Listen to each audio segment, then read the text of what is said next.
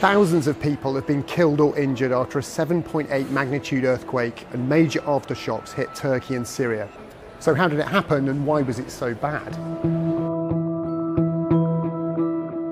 Well, first of all, this earthquake was very powerful. Magnitude 7.8. Turkey hasn't seen an earthquake of similar magnitude since 1939.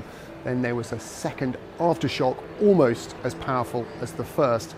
Both of those earthquakes were quite shallow, and that means more of the energy of the earthquake will be felt at the surface, where it can damage structures and infrastructure. And then there's the vulnerability of buildings themselves. Turkey upgraded its earthquake building codes after a major earthquake in the northwest of the country in 1999, but buildings predating those codes, or those built with substandard materials or not built so well, could have been vulnerable.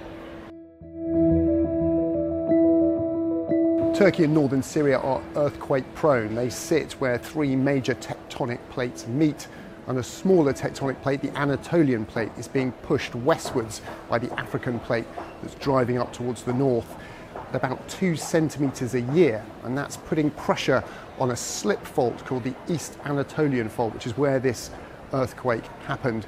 It's probably been suddenly released to cause this earthquake. The fact there hasn't been a major earthquake on the East Anatolian fault since the 1870s suggests a lot of pressure has been building up that was suddenly released to cause this major earthquake.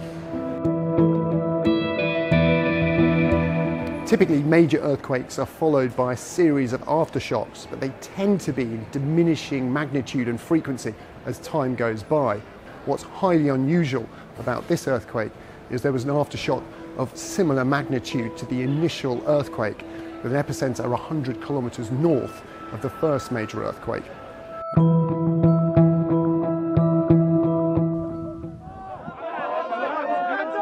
Offers of help and rescue teams from around Europe, including the UK, are making their way to Turkey, but they face an enormous challenge because of the size of this earthquake, the fact it's happened in quite a populated area, and also these major aftershocks will have given a very wide geographic spread to the impact of this earthquake disaster. Typically in these situations, roads and other infrastructure get damaged, which means getting around is hard. Communications can be difficult as 4G networks get overwhelmed. It's also cold in parts of Turkey at the moment. Nighttime temperatures around the epicenter were down to -4 last night.